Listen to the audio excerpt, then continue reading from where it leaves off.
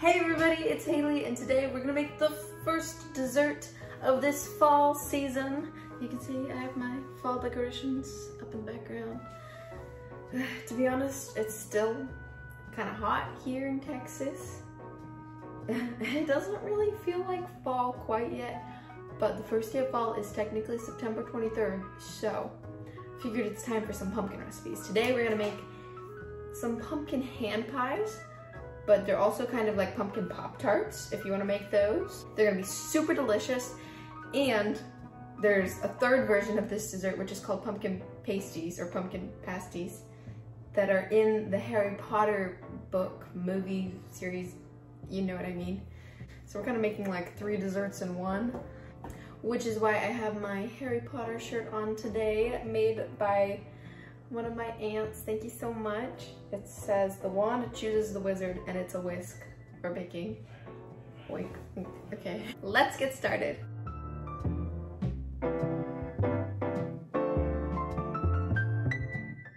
Right, so this is gonna be super quick and easy. First, I've got a bowl here, and we're gonna put in 1 cup of pumpkin puree. This is not pumpkin pie mix. Don't get that mixed up because that has stuff added into it. We just want the real pumpkin. Pumpkin by itself just smells like baby food. Then add 1 egg, 1/4 cup of packed brown sugar, 1 tablespoon of milk, and 1/2 teaspoon of pumpkin pie spice. And if you want a substitute for the pumpkin pie spice, I will put in the description box how to make your own. Gonna get a whisk and, oh, look, whisk on my shirt. Whisk it all together.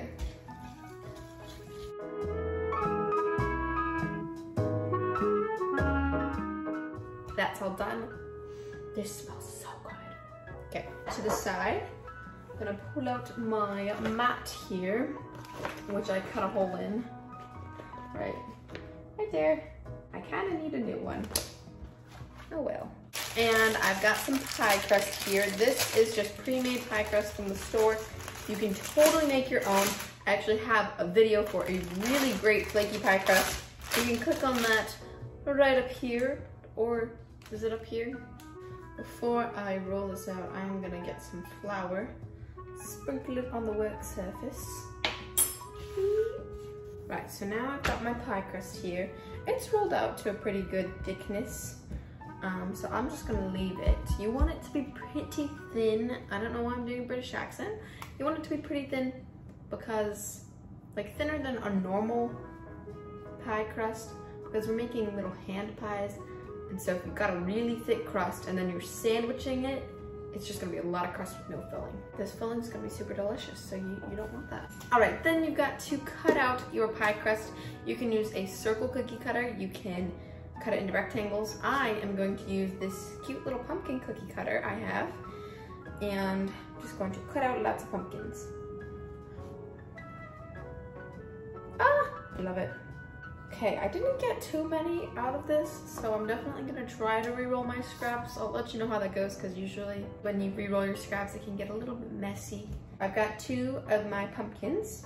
One of them is gonna be the bottom, one is gonna be the top, and to the top one, you're going to want to either prick it, like stab it with a fork, or cut a couple slits in it. Stabby stabs. Oh, don't do that. Right, so I'm placing 1/2 of my pumpkins onto this parchment lined baking sheet. And I say 1/2 because remember, 1/2 are gonna be the tops. So I've got my pumpkins on the baking sheet, and then I'm gonna take a little bit of this pumpkin mixture and place it down in the middle. I'm thinking this is gonna hold maybe 1/2 to 1 tablespoon. I'm hoping 1 tablespoon. I think 1 tablespoon should probably be good. And then around the edges of the pumpkin where you didn't put the filling, I'm gonna put some egg wash to help the other crust stick to the top of it. And this is just an egg beaten with a little bit of water. Then I'm gonna place my other pumpkin, the one with the holes or the slits, on top of it. And I'm gonna gently press down around the edges, and then we're gonna seal it with a fork.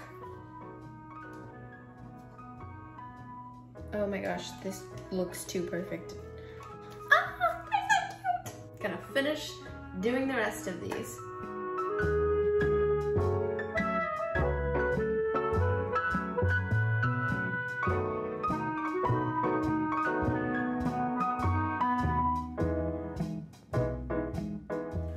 last thing you want to do is get the egg wash again and brush the tops of them with the egg wash. This makes them shiny and also get a nice golden brown color when they're in the oven.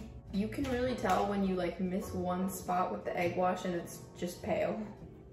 And at this point, if you want to, you can sprinkle some sugar on top. But I am going to make a nice little glaze to put on top. And we're ready to bake these. You're gonna wanna preheat your oven to 350 degrees Fahrenheit and bake these for 25 to 30 minutes or until they're nice, like crisp golden brown. Okay, the pumpkin pies are out of the oven. They look so delicious. And I'm gonna make a quick little glaze. I have half a cup of powdered sugar that I sifted. Then I'm adding in 2 tablespoons of heavy cream, or you can just use milk. And I'm gonna add a little pinch of cinnamon and a 1/4 teaspoon of vanilla extract. And I'm just gonna stir that all together.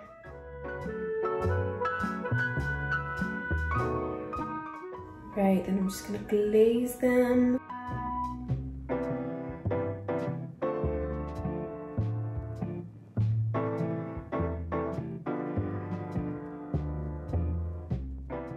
And then after you put your glaze on, you can do sprinkles if you want, or you don't have to. I've got these gold sprinkles that I think will look nice. Oh, so pretty.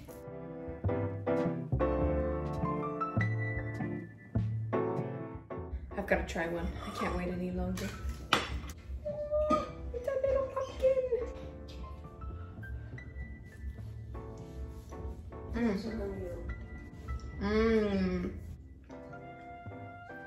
So good. Crust is nice and flaky, and then the pumpkin just has such a good pumpkin flavor. And then the icing adds a little bit of sweetness, and it's just all so perfect. And also, I would say that this is a super beginner-friendly dessert. Like, there's some dessert recipes, especially relating to pie, where it can be kind of hard. But this was super simple. Nothing was like trying to trip me up. That is one of the best things I've ever made.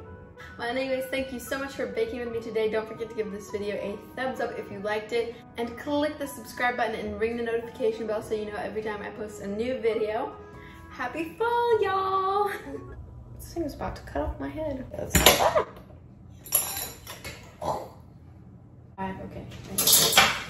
Oh my gosh, what was that? Oops. Uh-oh, technical difficulties. We had a little bit of a problem because the lights fell down, but I think I fixed them.